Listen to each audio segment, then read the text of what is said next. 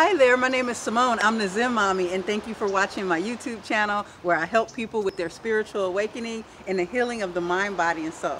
Today I want to talk about belief. Belief, not in a system, not in a limiting belief system, but belief in you, belief in yourself.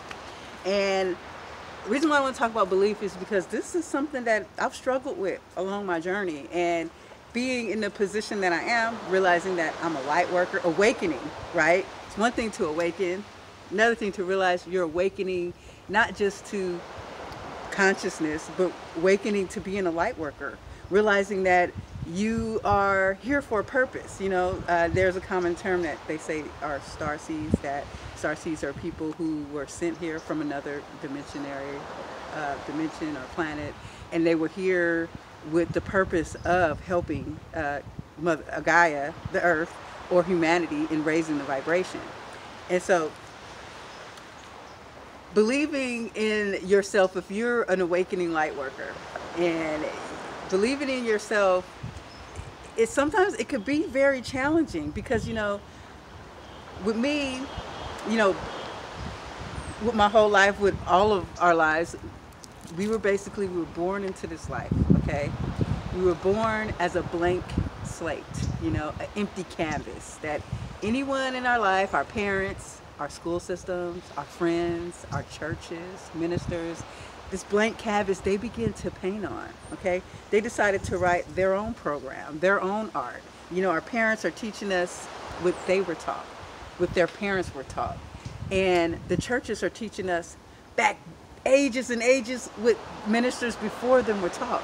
And the school teachers are teaching us whatever the book says. And the book is written by people who came before us and before us. So basically, it's as if people from billions of years before us has determined our life experience right now. And so as you start to grow up, we are indoctrinated with multitudes of belief systems, okay? Belief systems like, oh, you know,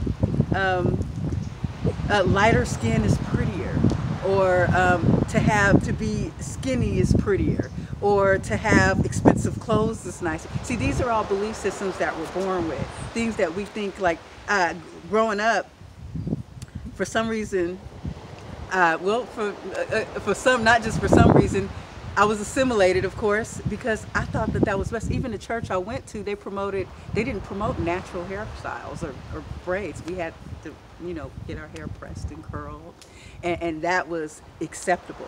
And so I started to believe my natural state wasn't okay anymore. And it just got to the point where all these belief systems, they get indoctrinated in you hard to the core.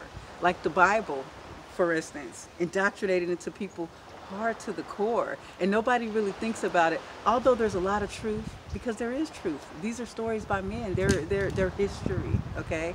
But this was their indoctrinate. This was their doctrines, this was their belief systems. And once you start to awaken, you start to realize that you are the creator of your reality and your universe, and no one really has any business telling you how to live your life, what to do with your life, and or teaching you their way as if that way is Bible, okay? And so breaking away from belief systems in order to believe in yourself, that's like the most important part. So if you don't accept yourself, you could be called for something. Let's just say you're called, for me, okay, for belief, and I'm going to use my example. I struggle with a lot of things, you know. I believed half the stuff that I'm into, that I dealt with, that I do was evil. I believe that I never looked into it to see if it wasn't evil, but I believe, you know, communicating with your divine presence, with the spirits, having your own internal guidance. I believe that this was all idolatry. This was all demonic. This was all witchcraft, which we also classified as demonic. And so although I know that's not true anymore, although that I found for myself, okay, that's one thing you have to do. You want to start believing in yourself, you need to first start seeking the truth, seeking your truth. And see, I think that's the #1 key to finding yourself. Like over the year, I've come more in beliefs. Like when I first wanted to get into healing, I started off wanting to just do acupuncture because I thought, even though it was holistic, it was safe. I wasn't worrying about invisible energy and spirits. But then I couldn't help but resonate when I heard about Reiki. And I started to Google it and look it up. And even in acupuncture, they teach you about Tai Chi and move and energy. And I'm like, wait a minute, energy can be moved, energy can be dealt with. And it completely resonated with me because, you know what, in church, I would see them pray for people and I would see people get healed. And from my belief system, it was only them that had access, and they said if anybody had access to healing, they were using it. They were false healings, and they were using the devil, and they would even use the scripture how, you know, they're healing, they're using magic and miracles, you know, false miracles. But the thing is, I went to look for myself, okay? And once I looked, and once I saw the science in it, and then I saw the spiritual in it, like Mukeyu Sai, how he came up with Reiki, how he fasted 21 days. Let me tell you something. If you believe in the Bible, you believe in the power of prayer and fasting.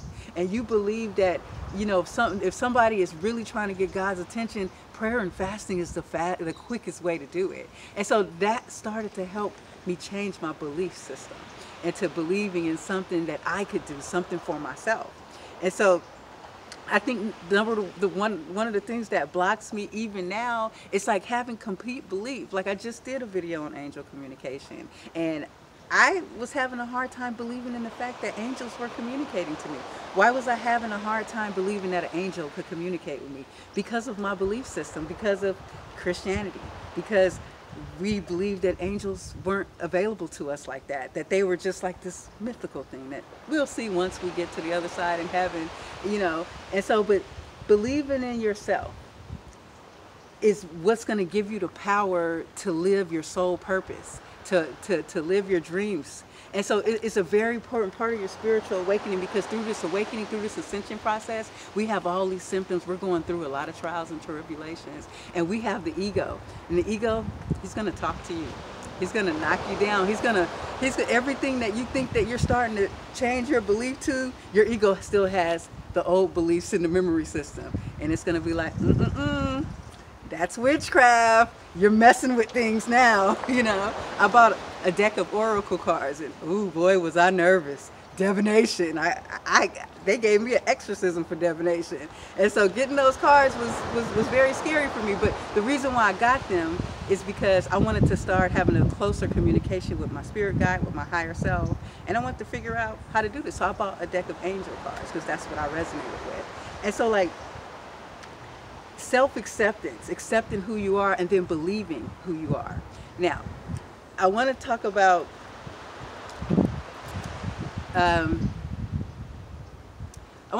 J.K. Rowling. She's one of the people on my journey that I looked at, and you know, she reminds me of myself, how I was on welfare before my awakening last year when I first had my baby. My husband abandoned us, and I had to support a child.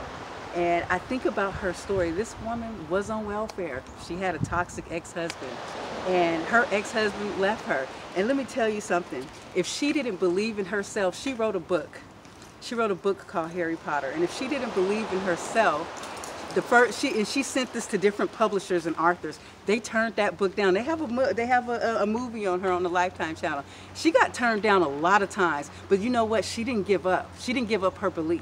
And once she kept going, and that's what I'm talking about, believing in yourself, believing in whatever your ability is. If you're a medium, if you're a psychic, if you're a healer, if you're here to just help people, if you're a musician, no matter what you are in this life, you have to have 100% belief. You have to accept yourself. You have to love yourself, and you can't allow anyone to project fears onto you.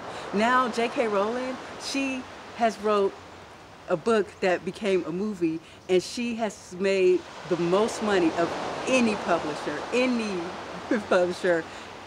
at all through this book that she didn't give up on. She believed in herself. She believed in her story.